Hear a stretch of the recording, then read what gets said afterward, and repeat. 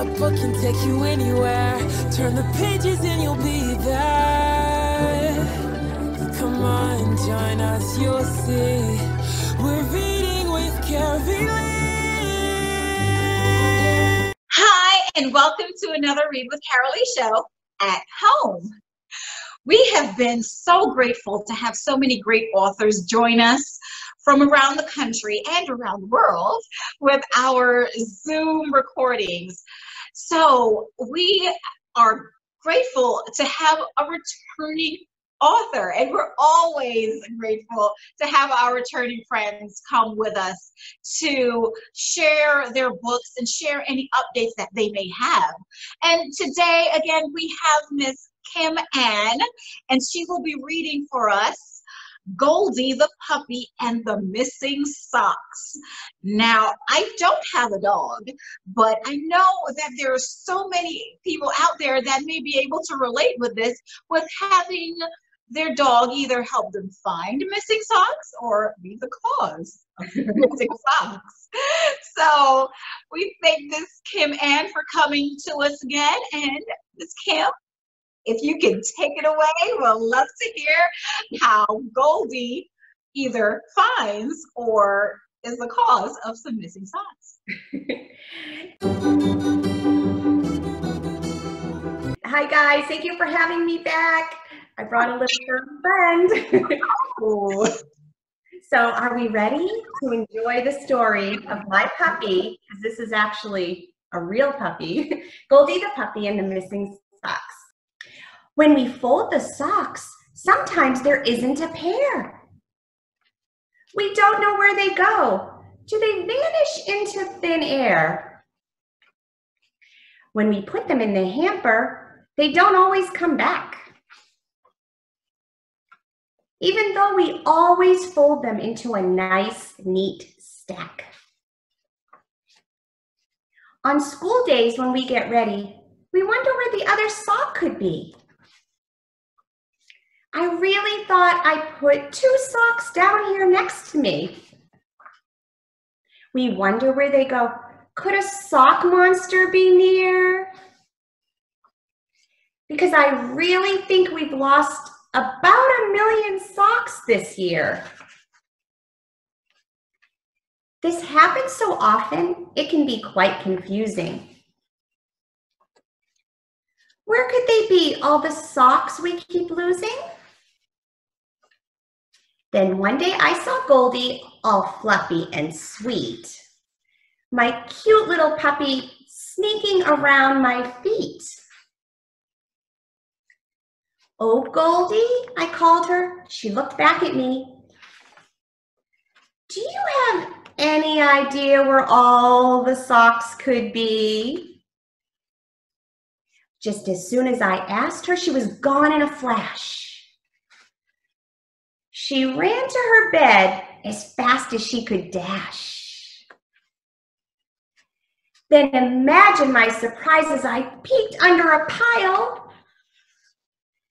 And there were the socks. They had been there all the while.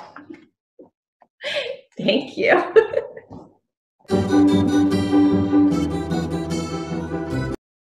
Well, it seems that Goldy had a stash of socks there. Oh my gosh, I can't imagine what what you could have. And you said that this is a real doll. So is this something that happens in real life? Yes. So Goldy is about 11 months old now. And it was funny because I kept noticing that there was always like a sock missing. So anything that was missing, hair ties, socks, slippers, we were finding in Goldy's bed. And I thought it was just funny at first, but then I realized that other people probably have the same situation. But Goldy actually is a bestseller on Amazon. Oh, awesome. Well, I know that a lot of people love to read books about animals, and we love that you were able to write this about Goldy, and she seems to be very mischievous. So, is Goldy still with us? Yes. Goldie is Puppy. That book is very new. It's been out in a couple of months. Okay. And I'm guessing that Goldy is probably scurrying somewhere about. So I won't ask you to bring her on to camera because I know how that can be. I have the skull. That's Goldy. That's awesome. So yes. So the last time we were together, we asked you about a book that has been an inspiration to you. Do you have any other books that might have inspired your journey as an author? Yes, definitely. I mean, I would definitely say the Goldy book, since that's based off real situation that was happening. I had never planned on writing a book about Goldy, but it was a really fun book to write. I also have books in the Go on Vacation series. So where do elves go on vacation? Where does Santa go on vacation? And sneak peek, just for your listeners, where do unicorns go on vacation?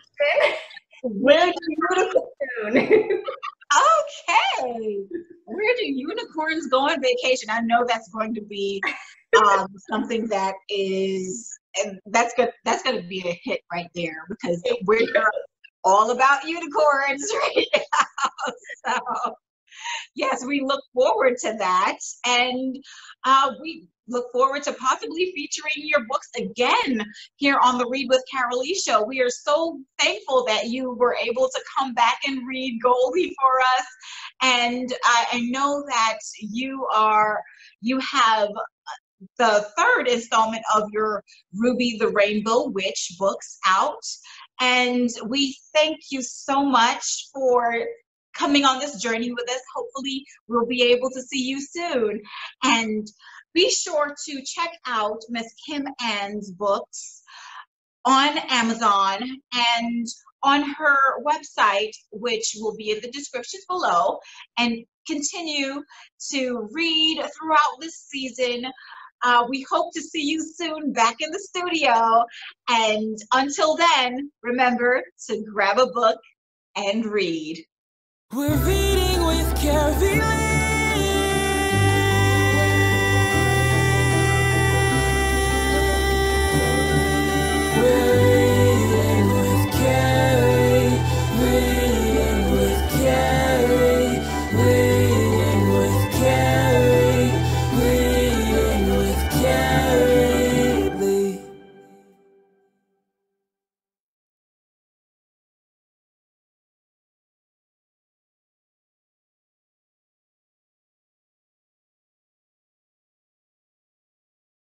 Thanks for watching another amazing episode of the Read with Carylee show. We have amazing authors coming by every week. So don't forget to like, comment, and subscribe below. You don't want to miss a thing.